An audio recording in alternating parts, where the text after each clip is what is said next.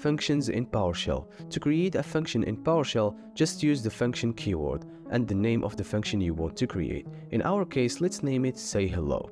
Open the curly braces and we specify the parameters of the function with the param block. So just type param, open parentheses, and then we'll write the type of the parameter and its name. Let's add a parameter called names with a string type.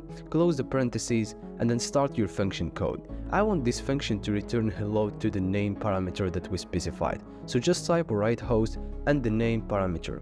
Close the braces, hit enter, and call the function which is say hello-name, which is the parameter, and specify the name Hisham, for example. Hit enter. As you can see, we got hello Hisham. Subscribe and follow for more content.